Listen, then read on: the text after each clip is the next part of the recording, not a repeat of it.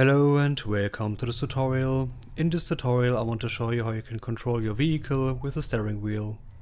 So, let's go. First of all, we will be using the vehicle template. If you don't have it, you can just go to Add Feature or Content Pack and select the vehicle template right here and add it to the project.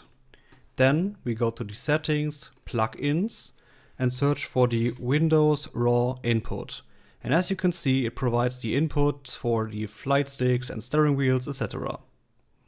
Then we can close this one, go again to Settings, Project Settings, then scroll down to the plugins, and here you have the raw input. Now, very important to find your vendor ID and the product ID. You can find this under Control Panel, Device Manager, Human Interface Devices.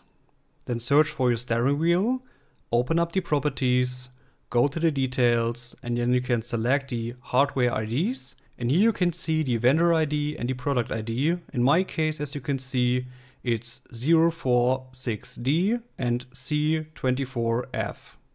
The rest can be the same if you're using a common steering wheel like Logitech, for example. And then we can just close this one here. Next, we go to the vehicle template folder, blueprints, and open up the vehicle player controller. Inside here we have the begin play event where we assign the input mappings, in this case for the normal ones, so for the keyboard and the mouse. And here you can see we have the add additional steering wheel input mappings. So we just go to the details of this boolean here and check it to true. Compile and save this, then we can close this one, and basically that's it. When we now hit play and I hit the steering wheel, we can actually steer. But you see as well a problem. I need to steer very much to control this sports car here. For this we can adjust actually the steering. Let's go back, open up the inputs, and here we have the IMC steering wheel, where we have the throttle, the brake, and the steering. Let's open up the steering, open this up for the generic USB controller access 1, then the modifier, the index, and here we can adjust the value. So let's make it easier, so put this to 4, 4, and 4. The higher the value, that easier is the steering. Let's close this one and try this again. You can see it's now much easier to steer with a vehicle. Of course, you can easily adjust the inputs here. So let's say we want the handbrake on the X of the steering wheel. So let's open this up. We just hit this plus to add an action mapping. Then we select the handbrake in our case.